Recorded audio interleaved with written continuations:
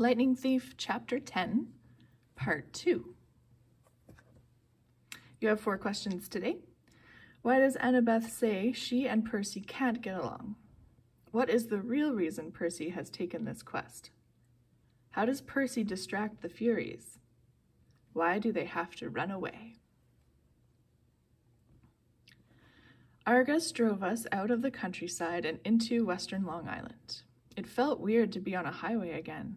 Annabeth and Grover sitting next to me as if we were normal carpoolers. After 2 weeks at Half-Blood Hill, the real world seemed like a fantasy. I found myself staring at every McDonald's, every kid in the back of his parents' car, every billboard and shopping mall. So far so good, I told Annabeth. 10 miles and not a single monster. She gave me an irritated look. It's bad luck to talk that way, Seaweed Brain. Remind me again, why do you hate me so much? I don't hate you. Could have fooled me. She folded her cap of invisibility. Look, we're just not supposed to get along, okay? Our parents are rivals.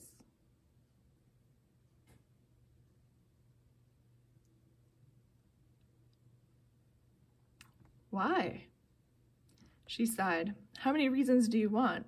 One time my mom caught Poseidon with his girlfriend in Athena's temple, which is hugely disrespectful. Another time, Athena and Poseidon competed to be the patron god for the city of Athens. Your dad created some stupid saltwater spring for his gift. My mom created the olive tree.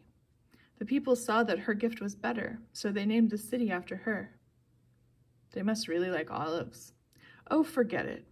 Now, if she'd invented pizza, that I could understand. I said forget it. In the front seat, Argus smiled. He didn't say anything, but one blue eye on the back of his neck winked at me. Traffic slowed us down in Queens. By the time we got into Manhattan, it was sunset and starting to rain. Argus dropped us at the Greyhound station on the Upper East Side, not far from my mom and Gabe's apartment. Taped to a mailbox was a soggy flyer with my picture on it. Have you seen this boy? I ripped it down before Annabeth and Grover could notice. Argus unloaded our bags, made sure we got our bus tickets, then drove away, the eye on the back of his hand opening to watch as he pulled out of the parking lot. I thought about how close I was to my old apartment. On a normal day, my mom would be home from the candy store by now. Smelly Gabe was probably up there right now, playing poker and not even missing her. Grover shouldered his backpack. He gazed down the street in the direction I was looking. You want to know why she married him, Percy? I stared at him. Were you reading my mind or something? Just your emotions, he shrugged. Guess I forgot to tell you, satyrs can do that. You were thinking about your mom and your stepdad, right? I nodded, wondering what else Grover might have forgotten to tell me. Your mom married Gabe for you, Grover told me. You call him smelly, but you've got no idea. The guy has this aura. Ugh, I can smell him from here. I can smell traces of him on you, and you haven't been near him for a week. Thanks, I said. Where's the nearest shower? You should be grateful, Percy. Your stepfather smells so repulsively human, he could mask the presence of any demigod. As soon as I took a whiff inside his Camaro, I knew Gabe has been covering your scent for years. If you hadn't lived with him every summer, you probably would have been found by monsters a long time ago. Your mom stayed with him to protect you. She was a smart lady.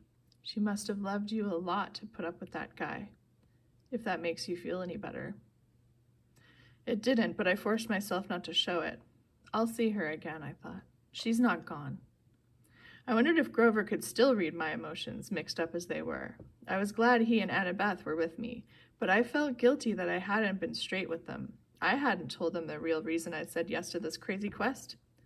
The truth was, I didn't care about retrieving Zeus's lightning bolt or saving the world or even helping my father out of trouble. The more I thought about it, I resented Poseidon for never visiting me, never helping my mom, never even sending a lousy child support check. He'd only claimed me because he needed a job done. All I cared about was my mom. Hades had taken her unfairly, and Hades was going to give her back.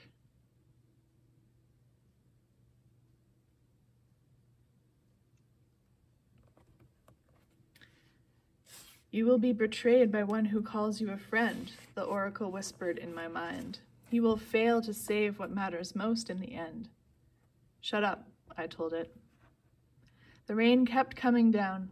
We got restless waiting for the bus and decided to play some hacky sack with one of Grover's apples. Annabeth was unbelievable. She could bounce the apple off her knee, her elbow, her shoulder, whatever. I wasn't too bad myself. The game ended when I tossed the apple toward Grover and it got too close to his mouth. In one mega goat bite, our hacky sack disappeared, core, stem, and all. Grover blushed. He tried to apologize, but Annabeth and I were too busy cracking up. Finally, the bus came. As we stood in line aboard, Grover started looking around, sniffing the air like he smelled his favorite school cafeteria delicacy, enchiladas. What is it? I asked.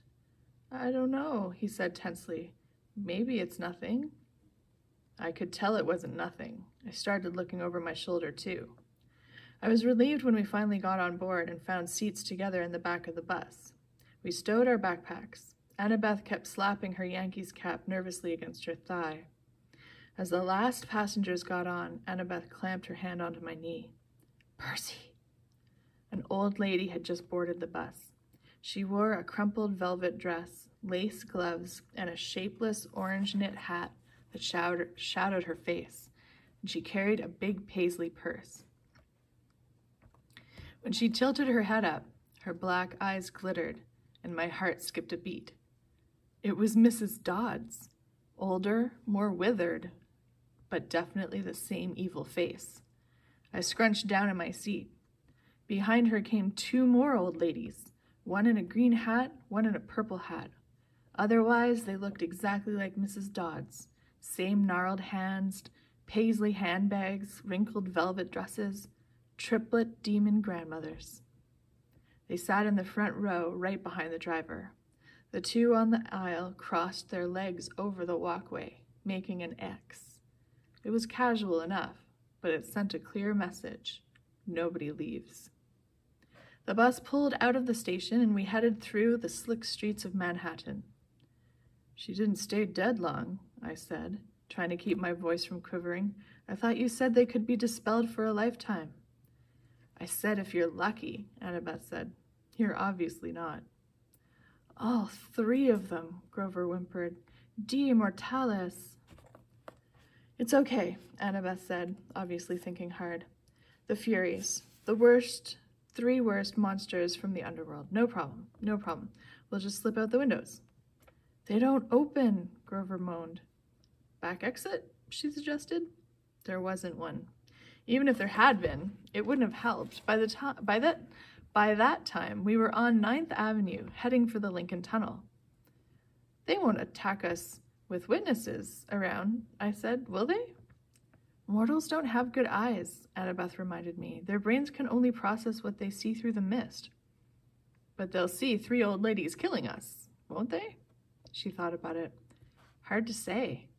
We can't count on mortals for help. Maybe an emergency exit in the roof? We hit the Lincoln Tunnel and the bus went dark except for the running lights down the aisle. It was eerily quiet without the sound of rain. Mrs. Dodds got up. In a flat voice, as if she'd rehearsed it, she announced to the whole bus, I need to use the restroom. So do I, said the second sister. So do I, said the third sister. They all started coming down the aisle. I've got it, Annabeth said. Percy, take my hat. What? You're the one they want. Turn invisible and go up the aisle. Let them pass you. Maybe you can get to the front and get away. But you guys, there's an outside chance they might not notice us, Annabeth said. You're a son of one of the big three. Your smell might be overpowering. I can't just leave you. Don't worry about us, Grover said. Go. My hands trembled. I felt like a coward, but I took the Yankee cap and put it on. When I looked down, my body wasn't there anymore. I started creeping up the aisle.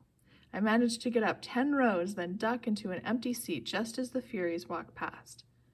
Mrs. Dodds stopped, sniffling, and looked straight at me. My heart was pounding. Apparently she didn't see anything. She and her sisters kept going. I was free. I made it to the front of the bus. We were almost through the Lincoln Tunnel now. I was about to press the emergency stop button when I heard a hideous wailing from the back row. The old ladies were not old ladies anymore. Their faces were still the same. I guess those couldn't get any uglier. But their bodies had shriveled into leathery brown hag bodies with bat's wings and hands and feet like gargoyle claws. Their handbags had turned into fiery whips. The Furies surrounded Grover and Annabeth, lashing their whips, hissing, "Where is it? Where?" The other people on the bus were screaming, cowering in their seats. They saw something, all right. "He's not here," Annabeth yelled. "He's gone." The Furies raised their whips. Annabeth drew her bronze knife. Grover grabbed a tin can from his snack pack and prepared to throw it. What I did next was so impulsive and dangerous, I should have been named ADHD Poster Child of the Year. The bus driver was distracted, trying to see what was going on in his rearview mirror. Still invisible, I grabbed the wheel from him.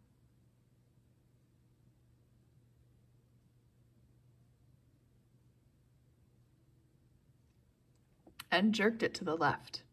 Everybody howled as they were thrown to the right, and I heard what I hoped was the sound of 3 Furies smashing against the windows. "Hey!" the driver yelled. "Hey, whoa!" We wrestled for the wheel. The bus slammed against the side of the tunnel, grinding metal, throwing sparks a mile behind us. We careened out of the Lincoln Tunnel and back into the rainstorm. People and monsters tossed around the bus. Cars plowed aside like bowling pins. Somehow, the driver found an exit. We shot off the highway through half a dozen traffic lights and ended up barreling down one of those New Jersey rural roads where you can't believe there's so much nothing right across the river from New York. There were woods to our left, the Hudson River to our right, and the driver seemed to be veering toward the river. Another great idea? I hit the emergency brake. The bus wailed, spun a full circle on the wet asphalt, and crashed into the trees. The emergency lights came on, the door flew open. The bus driver was the first one out, the passengers yelling as they stampeded after him. I stepped into the driver's seat and let them pass. The Furies regained their balance. They lashed their whips at Annabeth while she waved her knife and yelled in ancient Greek, telling them to back off. Grover threw tin cans. I looked at the open doorway. I was free to go, but I couldn't leave my friends. I took off the invisible cap. "Hey!" The Furies turned, baring their yellow fangs at me, and the exit suddenly seemed like an excellent idea. Mrs. Dodds stalked up the aisle, just as she used to do in class, about to deliver my F- math test. Every time she flicked her whip, red flames danced along the barbed leather. Her 2 ugly sisters hopped on top of the seats on either side of her and crawled toward me like huge, nasty lizards. "Perseus Jackson," Mrs. Dodds said, in an accent that was definitely from somewhere farther south than Georgia. "You have offended the gods. You shall die." "I liked you better as a math teacher," I told her. She growled. Annabeth and Grover moved up behind the Furies, cautiously looking for an opening. I took the ballpoint pen out of my pocket and uncapped it. Riptide elongated into a shimmering double-edged sword.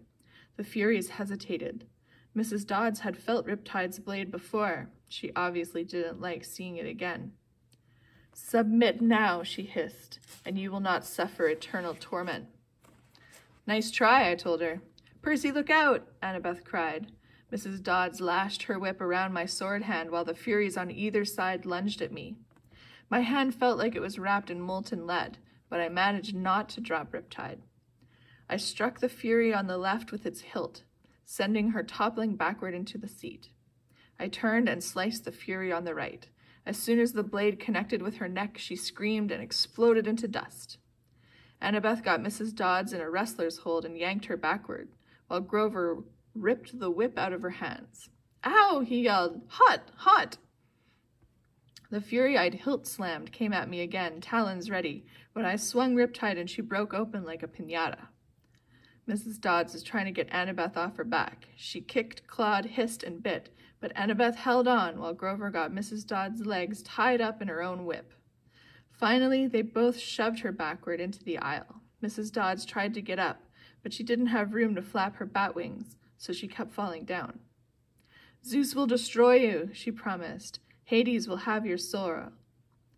"Brachas meas vestimini," I yelled. I wasn't sure where the Latin came from. I think it meant eat my pants. Thunder shook the bus. The hair rose on the back of my neck. "Get out!" Annabeth yelled at me. "Now!" I didn't need any encouragement. We rushed outside and found the other passengers wandering around in a daze, arguing with the driver, or running around in circles yelling, "We're all gonna die!" A Hawaiian-shirted tourist with a camera snapped my photograph before I could recap my sword. "Our bags," Grover realized. "We left our—" Boom! The windows of the bus exploded as the passengers ran for cover. Lightning shredded a huge crater in the roof, but an angry wail from inside told me Mrs. Dodds was not yet dead. "Run," Annabeth said. "She's calling for backup."